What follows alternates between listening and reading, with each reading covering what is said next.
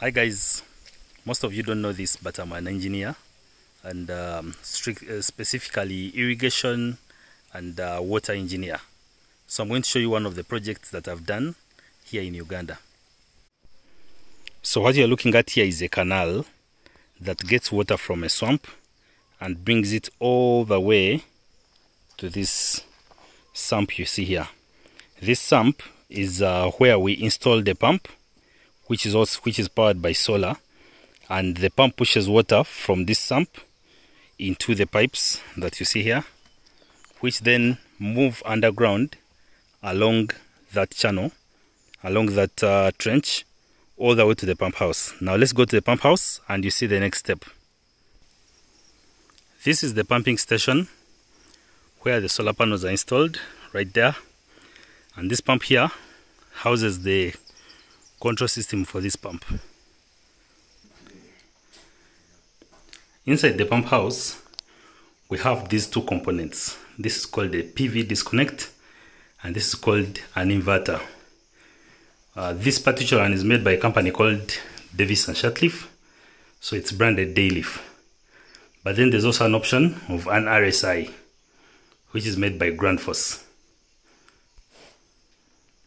The pump house also houses the other controls, like the water meter, which you can see here. This helps the user of the system to know how much water they've pumped so far.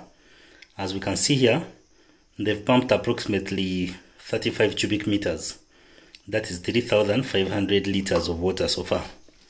This valve here is for a washout.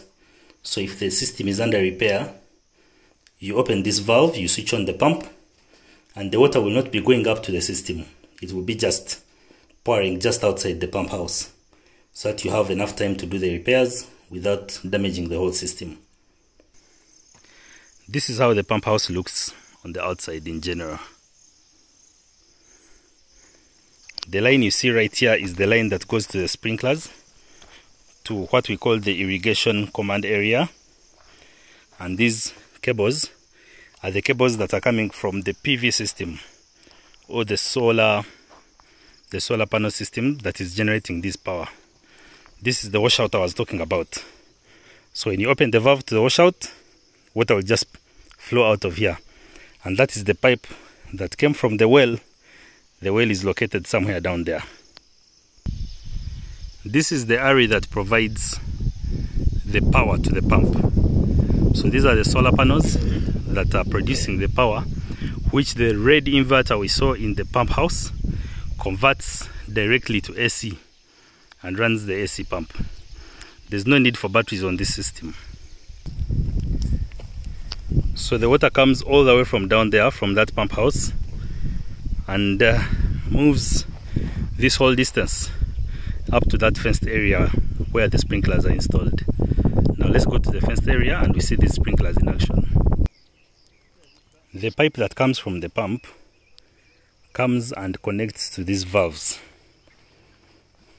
The different valves you can see here, there are really many. This is just one of them. So we open valves to open a number of sprinklers. For example, this valve runs 7 sprinklers.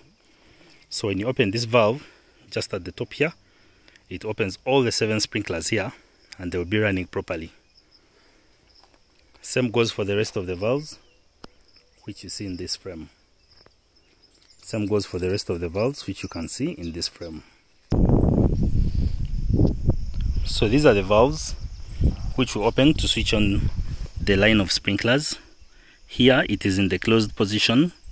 When you open it, when you turn it like this, here it's in the open position.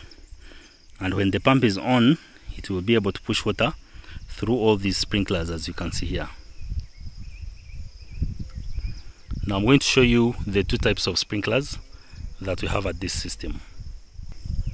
At the boundaries, we have this type of sprinkler, which is known as a part circle sprinkler.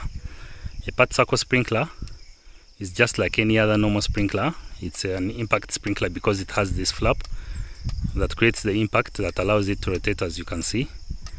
But then you must also notice that it has these controllers down here. These help you to adjust the angle in which the sprinkler rotates. So since it's at the boundary, we don't want it to be pushing water outside the boundary.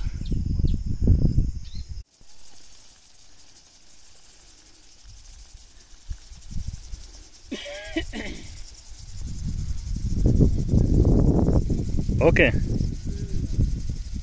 Kale.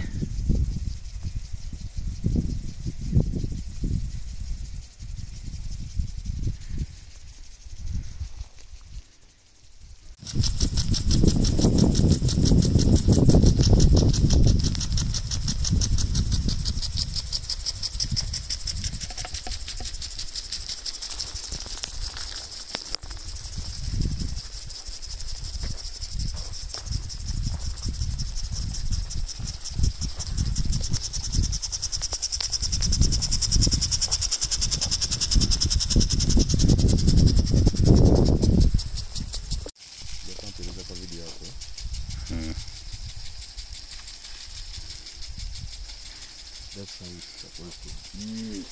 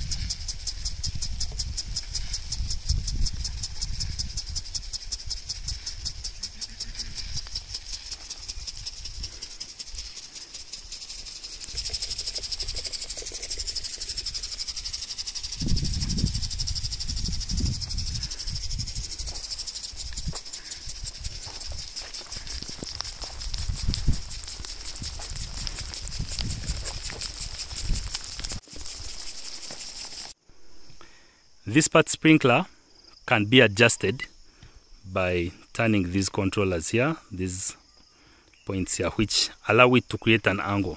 For example, this one runs only on 180 degrees because we don't want it to spray water outside the fenced area. It only sprays water inside. So since it's at the boundary, it is configured to do 180. The ones at the corners, right there at the end, they do 90 degrees to keep inside the irrigation command area. This is what is known as a full circle sprinkler.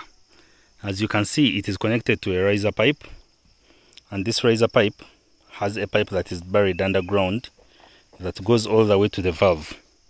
So when you open the valve, that pipe there brings water all the way to this sprinkler through the riser pipe. Water comes up the riser pipe and goes to this sprinkler here. This is what we call the full circle sprinkler. So as it rotates, the sprinkler does 180 degrees. That's why it is known as a full circle sprinkler. In the middle of the garden, we have full circle sprinklers, and at the boundaries, we only have the part circle sprinklers. Thank you for watching and subscribe.